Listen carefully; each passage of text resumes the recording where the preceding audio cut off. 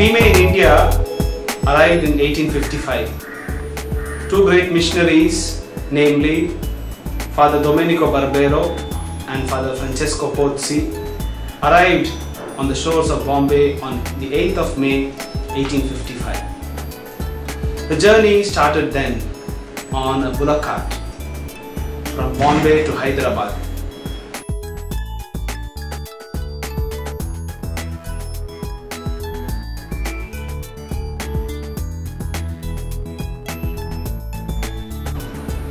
They were welcomed by Monsignor Daniele Murphy, an Irish missionary who was working with the British military in the cantonment area of Secunderabad.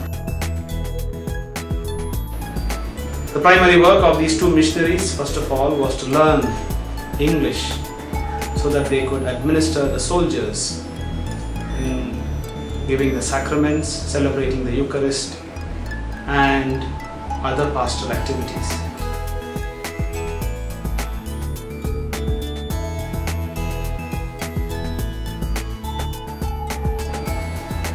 Father Domenico Barbero and other PIME missionaries worked tirelessly to spread the gospel in the coastal areas of Andhra Pradesh, especially in the region of Vijayawada and in the Telangana region.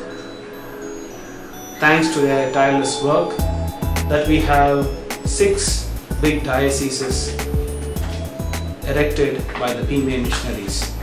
The Archdiocese of Hyderabad, the Diocese of Warangal, Vijayawada, Khammam, Eluru and Nalgonda. It was in 1989 PIME officially became international in the decisive assembly in Tagaytay. Portare avanti. E così l'assemblea dell'11ª assemblea del capitolo, l'assemblea che si tiene a Tagaytay, approvò la internazionalizzazione per l'India con 39 voti su 41, 2 soltanto furono contrari. Father Benito Picascia, the then regional superior, lost no time in building 2 seminaries. One for the orientation course in Eluru, named after our patroness Mary Queen of Apostles, and a seminary for philosophy and theology in Pune.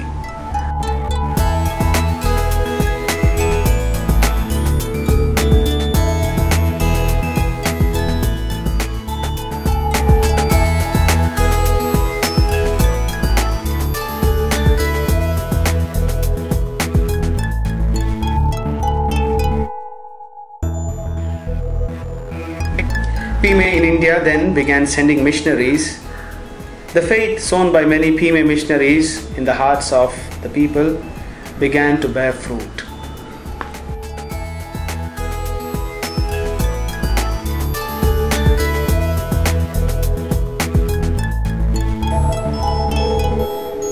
On the other hand, PIME in India stopped getting missionaries right from mid-1960s. At present, there are 6 Italian confreres who are working in India. Father Antonio Bruni, Father Luigi Pezzoni, Father Quintaba Orlando, Father Carlo Toriani, Brothers Enrico Meragalli and Sartori Francesco. All the others working in India are Indians, except for one Brazilian confrere destined to India this year, Father Ed Carlos. Our fathers are engaged mainly in 3 different activities. Evangelization. I go to say the Mass. At the beginning of this village, there is a Blessed Virgin Mary Chapel among the Arians every day. Father Orlando, who works still with the old style of creating communities where there are still no Christians. Of the Father, and of the Son, and of the Holy Spirit. Amen. Father Augustine Mundupalakal, Father Palet Augustine, Father Chatragada Vijay Kumar, and Father Puttampura George, who are working in parishes and also in substations of these parishes. Then a thrust is given on human promotion and rehabilitation, especially Father Gruni Antonio, who runs an NGO, Sarva Prema Sangha, catering to the sick and the marginalized. We cover the full city with the daily clinics for leprosy and the skin diseases in the health centers of the municipality. We conduct extensive field work by our paramedics in the whole city for the follow-up of leprosy patients as well as TB and HIV/AIDS affected patients. We extensively cooperate with the health authorities of the government. Father Carlo Toriani founded Swargadwar, a rehabilitation center for patients of the disease of leprosy. Dalla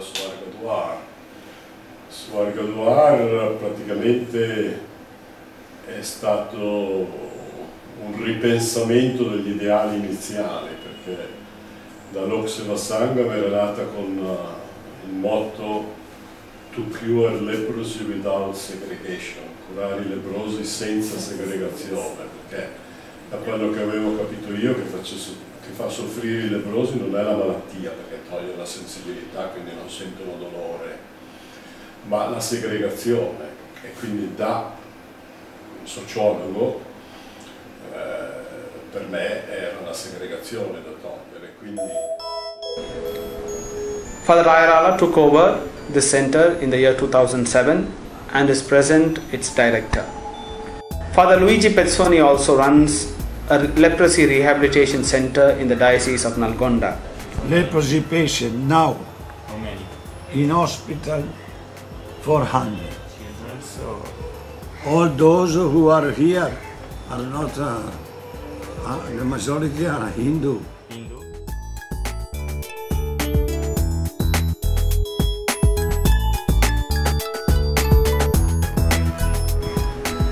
Other activities are formation and education. Brothers Sartori and Enrico are educating young students in the technical field through the industrial school in Eluru. Father Jasavala Ralph, who is our regional superior, stays in the regional house in Eluru, taking care of administration and animating our region. Father Tailamanal George is the correspondent of St. Xavier's Educational Institutions. Tota Balaswamy is the warden of St. Xavier's boarding. PIME in India at present is looking forward to venturing in other parts of India for evangelization work. Great is the task ahead. The immediate lack is that of having people, personnel, to go and explore new possibilities of evangelization. The near future will surely pave way to the India region to revitalize its charism of being ad gentes, ad extra, ad vitam insieme.